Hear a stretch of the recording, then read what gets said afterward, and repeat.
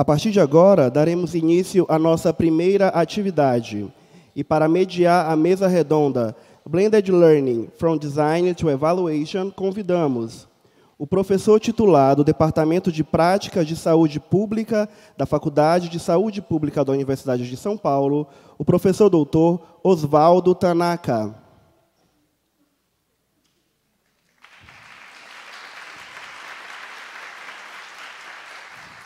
Osvaldo Tanaka é médico, possui mestrado e doutorado em Saúde Pública pela Universidade de São Paulo. Atualmente é coordenador do Grupo de Trabalho de Avaliação da Associação Brasileira de Saúde Coletiva, Abrasco. Possui projetos de pesquisa no campo da avaliação de política e gestão em saúde, com especial interesse na integralidade da atenção em saúde em municípios de grande porte. Gostaríamos de informar que, durante a mesa redonda, receberemos perguntas dos ouvintes. Aos interessados, pedimos que solicitem um rascunho para a nossa equipe.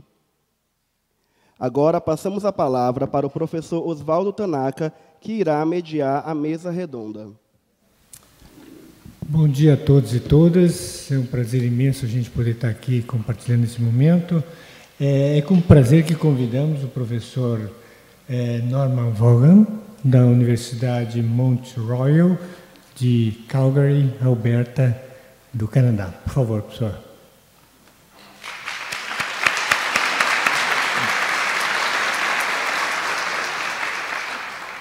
O professor Norman Vaughan é docente do Departamento de Educação da Universidade Mount Royal.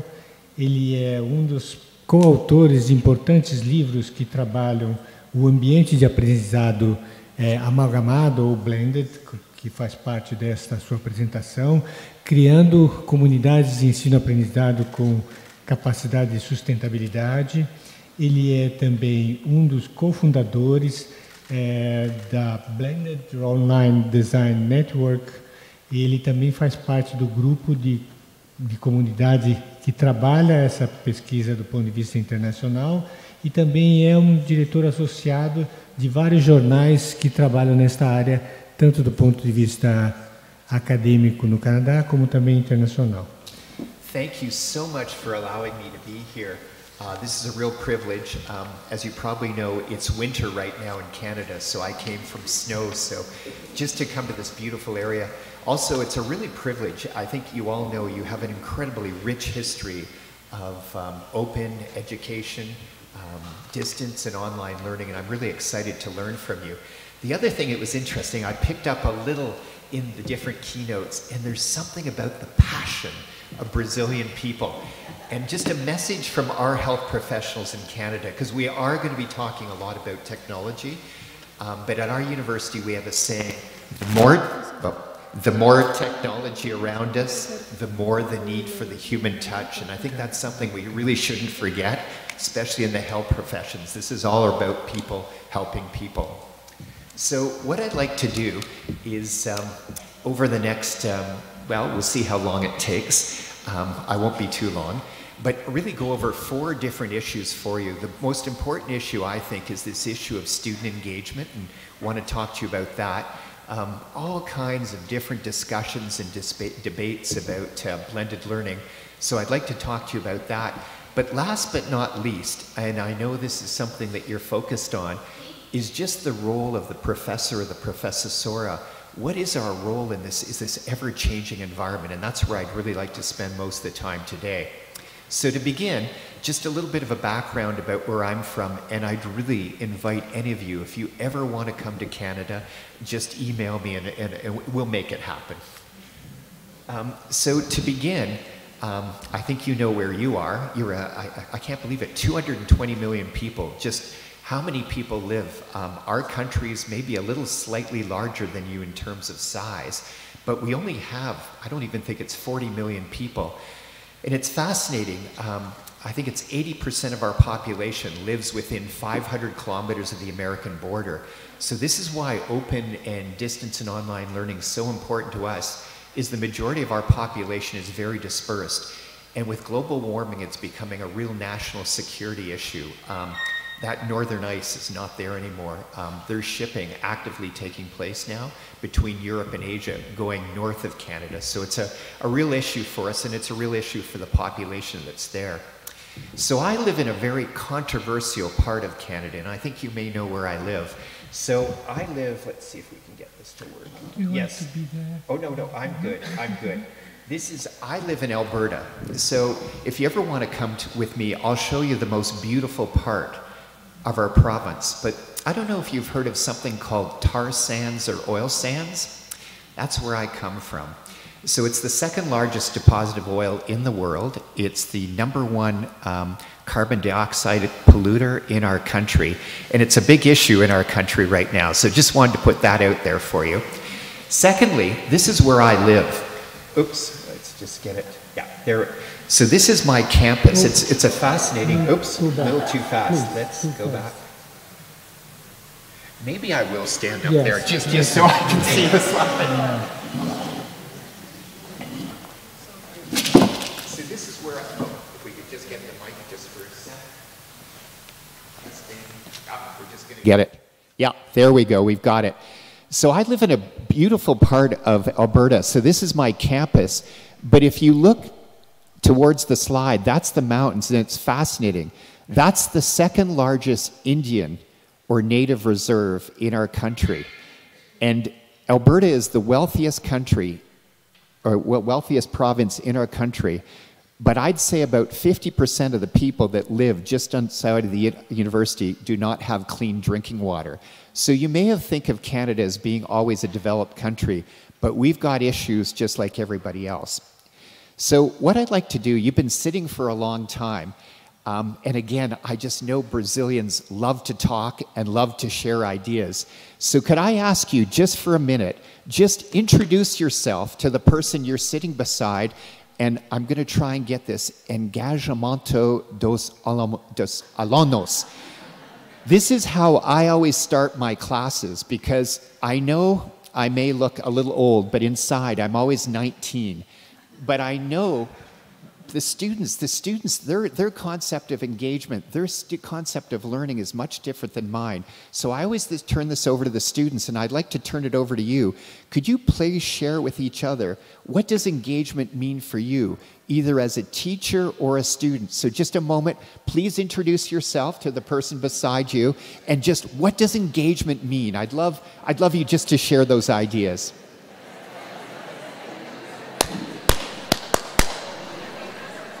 Let's go, Team Brazil. And I'm sorry, I should know this. On the way in from the airport yesterday, people asked me, what's my favorite football or soccer team in Brazil? And I'm so sorry, I don't know. I just know you have an amazing national team. We have a crazy sport in Canada, ice hockey, and I could ask you the same thing about your favorite team. But this is, again, I think, such an important concept. And again, how important it is that we listen to our students and we understand what learning means to them. So I just want to share some ideas about this topic from people in North America. And this is one of my favorite people. This is a fellow, Dennis Litke. He lives in a little cabin in upstate Maine, which is close to Canada. It is in the United States. And when the Barack Obama was in the president, this young man was on his national advising committee for both terms. And what I like about Dennis, he keeps things simple. So when he talks about engagement, he talks how important it is that students can see themselves in their own learning. There's relevance. So in English, we talk about curiosity, that we want to know, what are students? What are the big questions? What are they curious about? But the others see how connected they are as well. So that's the first R. The second thing is rigor, and I know I've got a lot of game designers in the audience, and I think if you've ever designed an educational game before, how important challenge is. Also, a lot of you probably know that in terms of gaming, it's also the most powerful form of assessment, because students are getting, every time they make a decision in a game, they're getting feedback. So we talk about a challenge, and in Canada, what we like to do is often push students outside of their comfort zone. There's a Swiss educational psychologist who lived a long time ago, did a lot of work in the 50s and the 60s, looking at his grandchildren. It was Jean Piaget. And he talked about accommodation and assimilation. We need to push people outside of their comfort zone, and the real learning takes place when they sort of reach equilibrium again. And last but not least, and this is why I really love to be in Brazil, is relationships. How important that sense of community is, and how important we work, we collaborate together to really create a strong democratic society. And this is something that I'm really envious and jealous of you in Brazil. In Canada, we're divided by states, and especially with healthcare, we work inside our systems. We don't work across our country. So I want to give a shout out to you. Now, finally, I know how to pronounce this young man's name. It's Mihai Csikszentmihalyi. He visits at my university every 4 years. I was here in 2016. What a party you had for your Summer Olympics. It's been a long time ago for us. It was 1988 was the Winter Olympics in Calgary. And that still is the home of our training zone. So all our winter athletes, which we depend on, all go to my university. And Mihai comes every 4 years to work with the athletes. And he talks about being in the zone. And I think this is so special for our students and ourselves when we have the sense of flow. Just time doesn't exist anymore. We are so involved and so into what we're doing. Last but not least is an interesting fellow that I've got to know is Dan Pink. And Dan lives in Boston University. His children go to Dennis Littke's school, big picture, and he does extensive interviews with Mihai in this book. And he talks how important that learning is, its autonomy, that students see themselves in the learning. This isn't something to do, I know we all have medical examinations and things like that, but it's the real internalization of learning.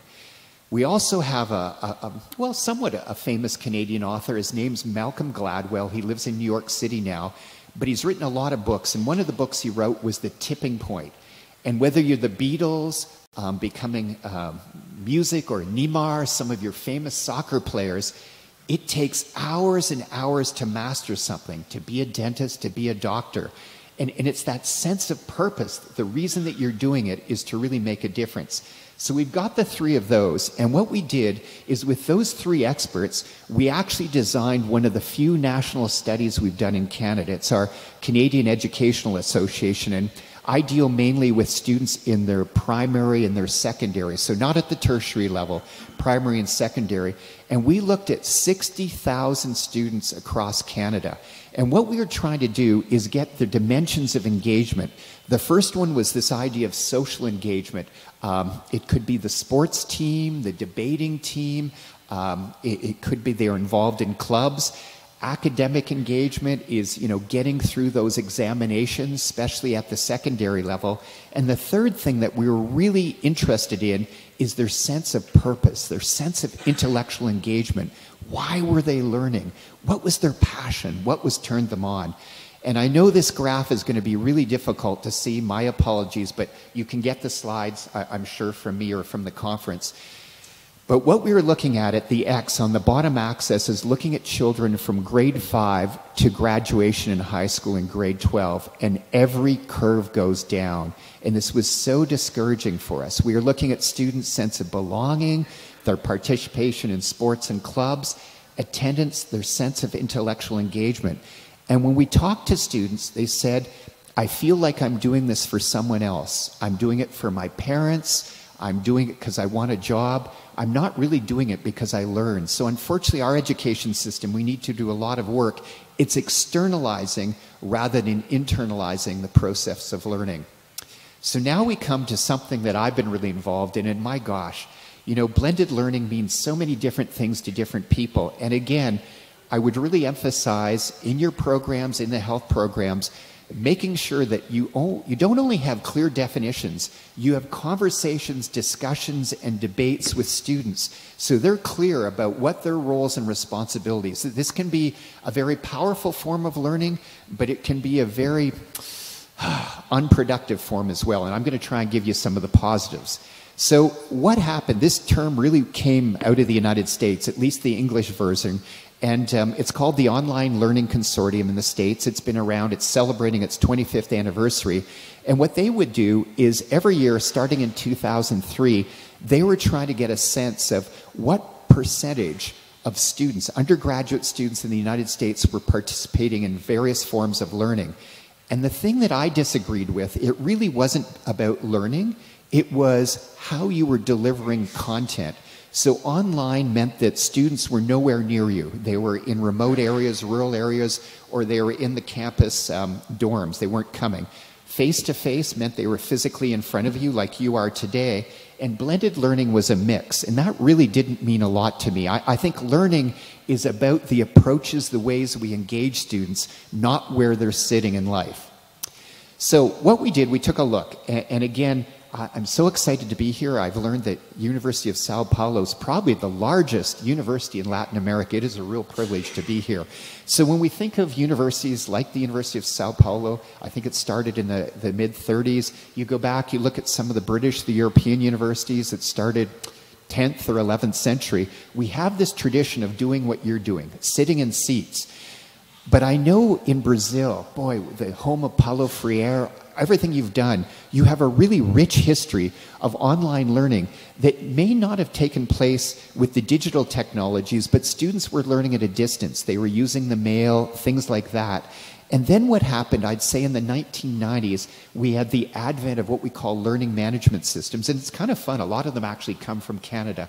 Some of you may be old enough to remember something called WebCT that was developed at the University of British Columbia. We have Moodle now, Desire to Learn, Blackboard. But that, for me, was sort of the modern idea of blended learning, that we could now combine learning that was taking place sitting down face-to-face, but also that learning could take place when we weren't physically together.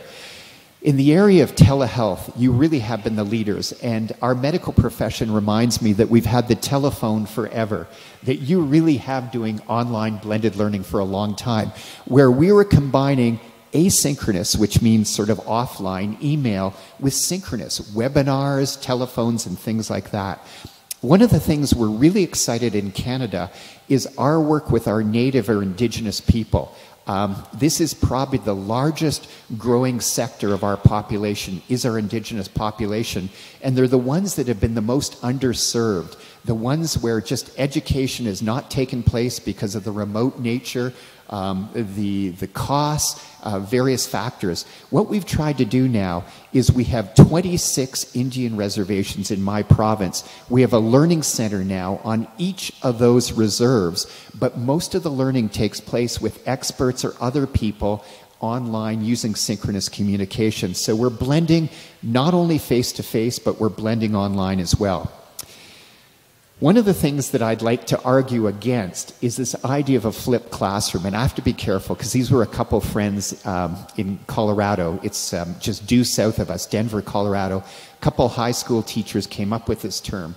The reason I don't like this term is it talks about not engaging students.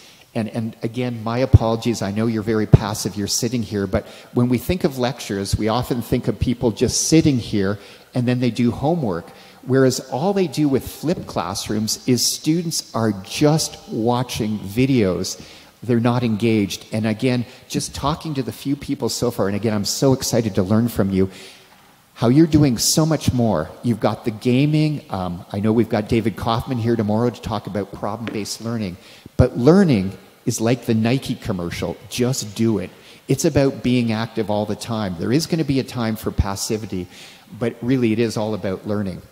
So what we did is, my gosh, where has time gone? It's already 10 years ago since we wrote this book.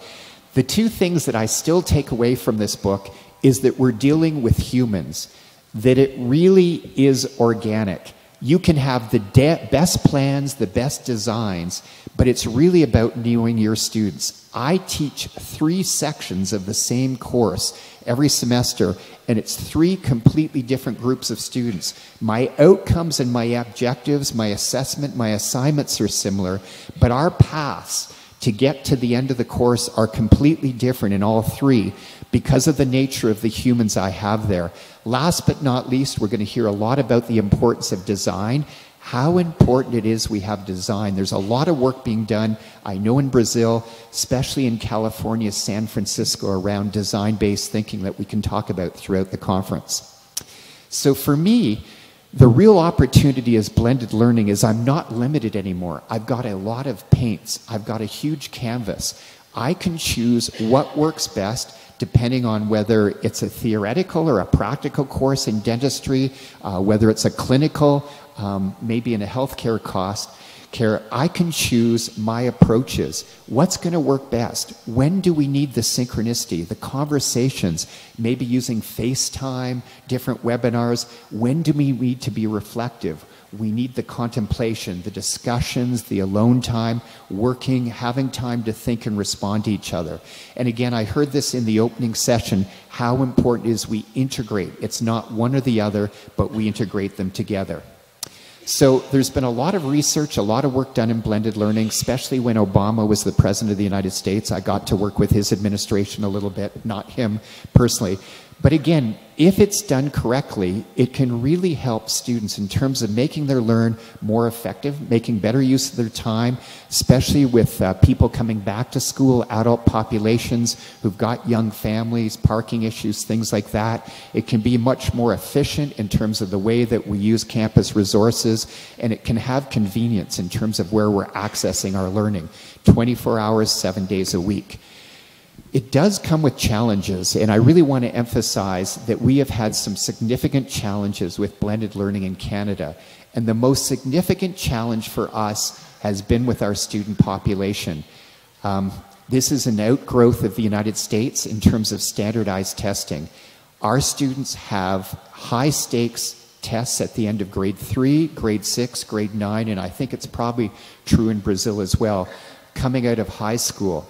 They're used to being taught for a test. They want to know, is this going to be on the test? It's a very external form of learning. This idea that they have to take more responsibility has been a huge issue. And again, there's always going to be technology issues, but the number one area that we've had to put money and support in is into student learning, helping students transition to a more active, a more responsible way of learning. And that has not been easy for our student population, especially at the undergraduate level. In terms of teachers, I'm so excited to have just to see the people here supporting for you. That is the key to make sure that administrations support. We have a process in North America, it's called tenure. So in order for me to keep my job, there's a number of things I have to do. And I'll be honest, a lot of them unfortunately do not revolve around teaching. It's publications and it's research. It's how much money I'm bringing to the institution, it's my publications. So when it comes to teaching, I do not want to take a lot of risks. I want the students happy so that they'll give me good reports and I can get good feedback. So that's the challenge.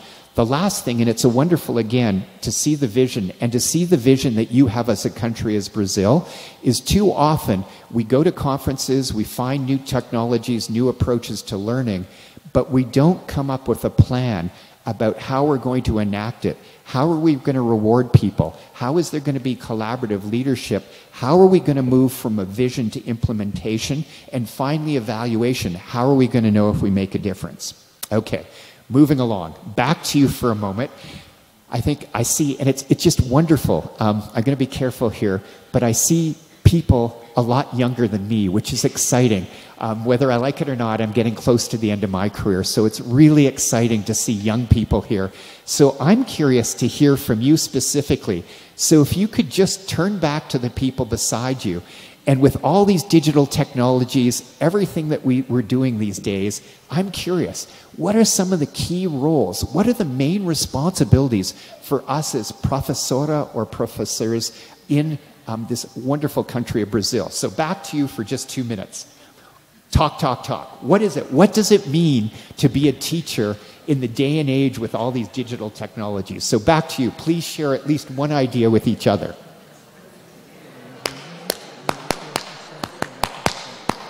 Let's go. I'm sure there must be an amazing soccer game on this week or something.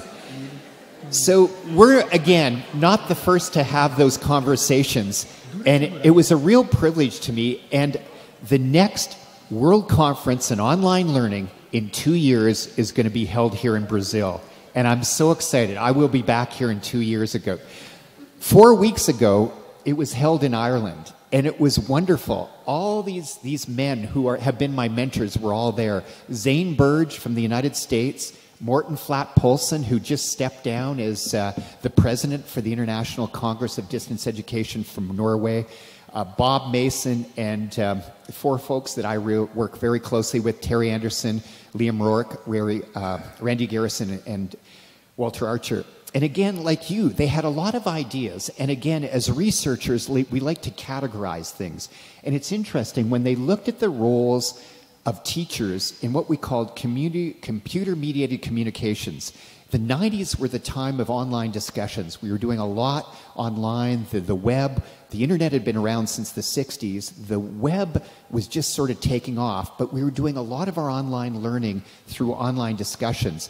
And they came up with this idea that we sort of had to have an organizational, there had to be a design, the organization, there had to be a social component to the learning, and most important was that there was an intellectual component.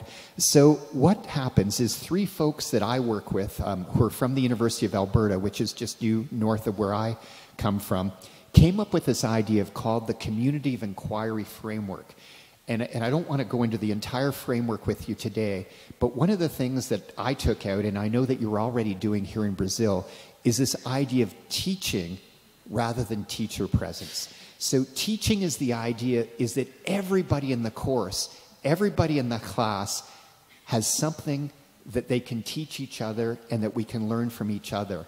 And we came up with these 3 categories, this idea of how important it is to have a design, how important that there is a sense of organization, the course is going somewhere, you're the captain of the ship. The facilitating discourse is really important. There's a phrase in English, and I'll try and say this slowly so it gets translated. We talk about being a guide on the side or a sage on the stage.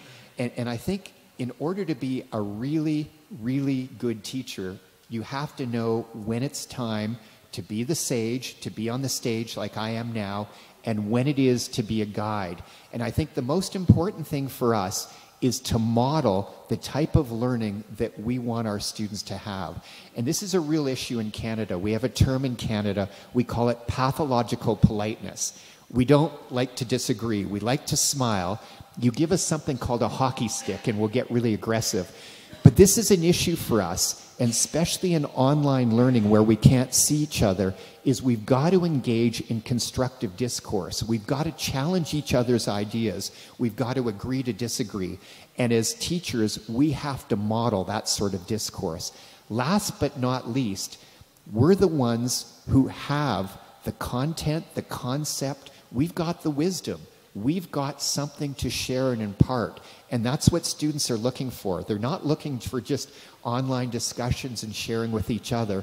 They're looking for us to share and impart our wisdom with this. So what we did, and again, like any good academic, we wrote another book, just another edition's coming out. But we looked at what are some of the key principles of blended learning. And we came up with 2 design principles. We came up with 2 facilitation principles, 2 direct instruction principles, and 1 that sort of makes sense. Assessment has to align with the learning outcomes. And just in the interest of time, I won't take too much time, but I'd just like to go through some of the principles and the strategies that I've found have been really effective with these. So this goes back to my work with Dennis Littke in terms of relevance. And I think this is so important when we're starting a course, but especially when it's blended and online and we've got limited physical face-to-face contact, is to do a needs assessment, to really understand what the needs of the students are. What are the expertise? What are the misconceptions? What are they bringing to the course? The second thing that I think is so important is to help the student set goals. We all have curricular outcomes, program learning outcomes, but what are their personal goals? What is it they want to get out of this course? Help them establish those goals at the beginning of the course, and then help them manage and monitor those goals as they go through those. So the first 2 principles are around communication, critical reflection, but in my mind, it's really about establishing the relevance so that students can see why this course is important for their life and for their future profession. The next two principles, I would argue, are around relationships. And I think you probably do a better job in Brazil than we do. But our students have not learned how to work together. We assume that people know how to work in groups, but my experience suggests no.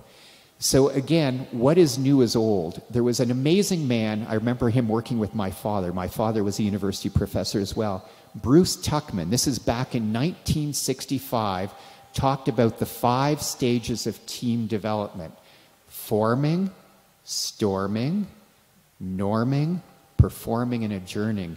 And in my mind, those 5 stages still apply today. And what we need to do is provide students with the experience to go through all 5 stages so they really learn what it means to be collaborative. And especially when we're dealing with the health professions, we have to work in teams, we have to work successfully. My experience, and I'm going to be careful, with students coming into our health professions in Canada is they've done incredibly well on the entrance exams, and they're very individualistic. We have very individualistic students who do not know how to work successfully together. So principle number 3 and 4 is really helping students to learn how to collaborate and work together. Principle 5 and 6 goes back to this sense of rigor, and I think it's all exciting for us. Some of you have children. In my case, I'm still waiting for that first grandchild. I know it's coming. I know it's coming. But this sense of rigor, I think we're all excited when we overcome a problem. And it was just interesting in the introduction, hearing about everybody, how you've worked together to do collaborative problem solving. And I think this really is the key to problem-based learning, is that we learn how to collaboratively solve problems.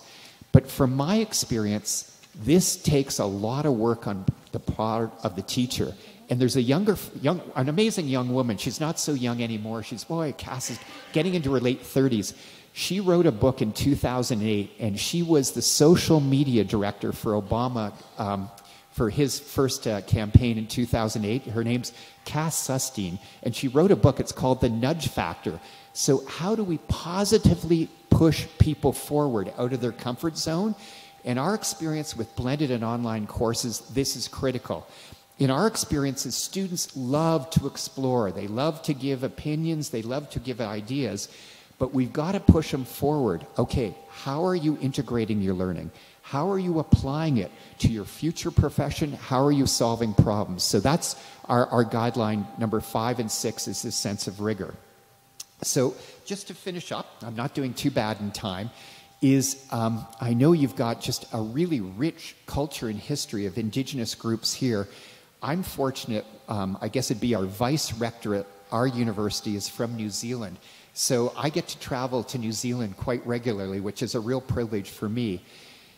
And in New Zealand, it's the original people were the Maori people, and it's fascinating. They don't have a word for teach, and they don't have a word to learn. Their word is ako.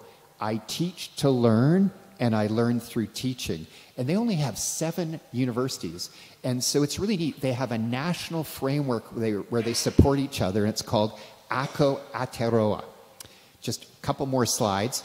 There's one really interesting fellow that you may have heard of. I know he's done a lot of work with assessment in the health professions. His name's John Hattie. He's originally from New Zealand, Auckland, New Zealand. He lives in Australia, the University of Melbourne.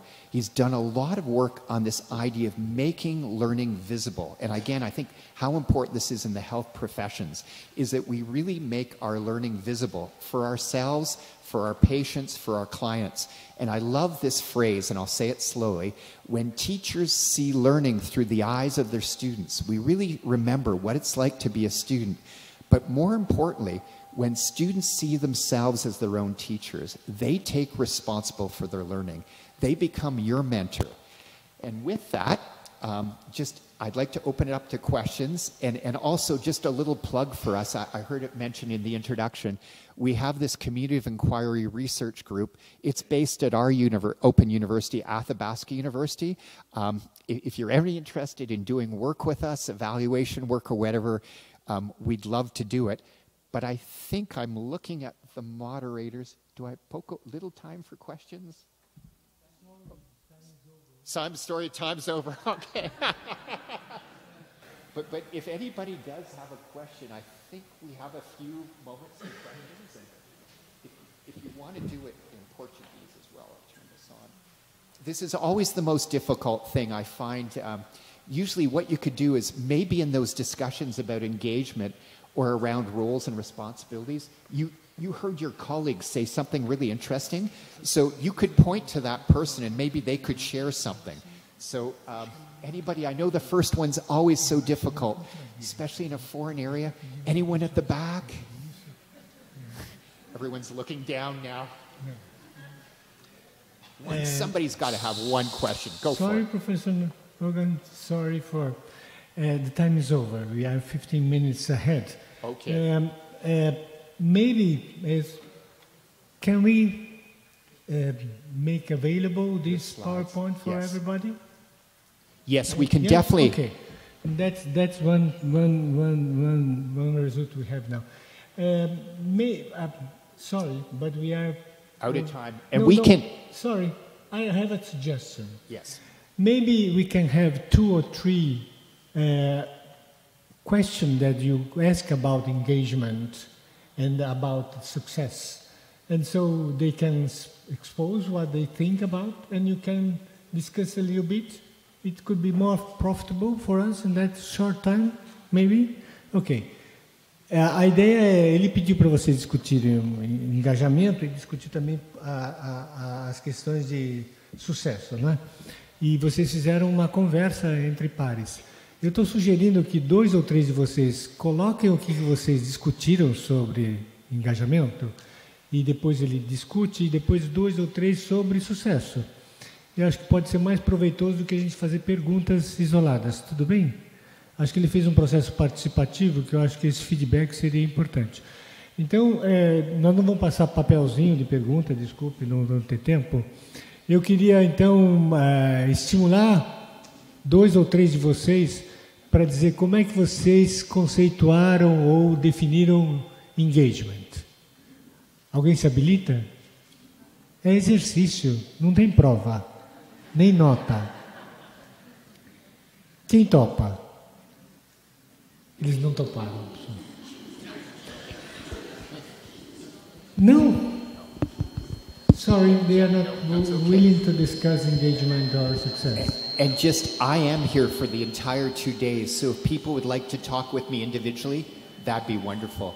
So thank you so much for your time, and again, just, if anybody, oops, yep. Oh, we got one? Oh, we've got a question. Okay.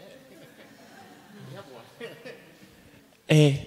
Professor, a experiência que eu tive, eu sou Lucas, aluno de mestrado, e nós aqui na USP, nós temos um programa dentro da graduação que nós acompanhamos os professores. Eu tive a oportunidade de trabalhar com uma professora na FEA, que ela trabalha com estatística, que é uma disciplina que ela tem, às vezes, uma dificuldade de linguagem com os alunos. E eu vejo outro aspecto também, que é o aspecto geracional. Hoje os youtubers eles têm uma facilidade muito grande de comunicação e às vezes os professores eles são de outra geração, então eles têm hábitos de comunicação que são diferentes dos alunos que estão entrando na faculdade. Eu gostaria de saber se o senhor tem uma experiência como a linguagem como antecessora do engajamento em sala de aula, porque eu pude ter essa experiência que a professora ela conseguia realmente ter uma linguagem no nível dos alunos e uma linguagem muito próxima a deles. Ainda mais em uma disciplina de estatística que muitas vezes é difícil de lecionar em sala de aula. Então, eu pude ver realmente que o engajamento deles era influenciado pela linguagem que o professor utilizava em sala de aula. Muito obrigado. We have another question here. We can answer. So just the question as... I think, yeah, I'm on. You can hear? Yeah. The question, as I understand it, is about the language of engagement. And it's really interesting you brought up the course of statistics, because that's one of my sons. That's his area, is statistics. And again, I think we do come from different generations, but I think what's really exciting is when we work at understanding the perspectives from those different generations. And this is where I think it's important to get the students to tell their stories, not only us as professors. You mentioned the YouTube generation. What's been really exciting for me, and I will use statistics, is when students can tell their stories through digital video. And if you've ever worked with video, it can be a lot more work than doing an essay or a major sort of conventional research project around statistics. Storytelling, and we were talking about storytelling with the elders here, is a very complex thing to do. So just what I do, because I'll be honest, I have language issues as well. I know I want to be 19, I want to be Neymar, but I'm getting close to 60. So how important it is, especially at the beginning of the course, and it may, if I'm in a large area like this, I would do it online, getting them to do maybe a needs assessment survey about their experiences with statistics, their issues. But I think we can break the language barrier down, and I'll be selfish. I love to learn your language. That's why I teach, to learn. So again, I think it's understanding. We need to understand where the students are coming from. Also, we're going to talk a lot about digital technologies the next 2 days. I'm going to be careful. As you saw, this is very basic technology PowerPoint. The students now, what they're doing with augmented reality, virtual reality, even young children, Google has Google Cardboard. You can make VR. Young children, 5 years old, can go out, take pictures, and make virtual reality tours. I need to learn from that. With statistics, though, some of the basic concepts are still the same. The language is different, how we're using it, and statistics. I can't think of anything more important in this day and age is statistics, because we're using what we call big data in terms of medical profession, whatever. We need to rely on the facts, and we have the data to predict trends. So I think statistics is really exciting, but we need to understand where the students are coming from. And again, we're not talking down from them, but we're using their tools and their language to enhance, to actually make it a richer experience. And with that, I think we should stop and get on to the next session. Okay, excellent. Obrigado. Thank you. That was a good question.